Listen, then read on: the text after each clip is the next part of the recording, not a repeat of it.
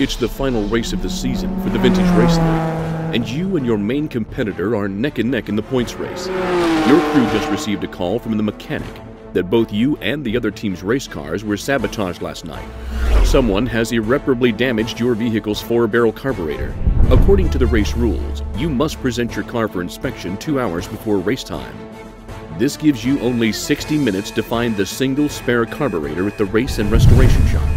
To make matters even more urgent, if you miss your scheduled inspection time, you will be penalized. With little time remaining, it appears that either you or your competitor on the other team will be starting in the final position.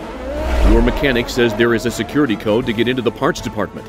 He knows that the code is written down somewhere at the shop, but he can't recall where he put it. Your team must race to retrieve the part before your competitors.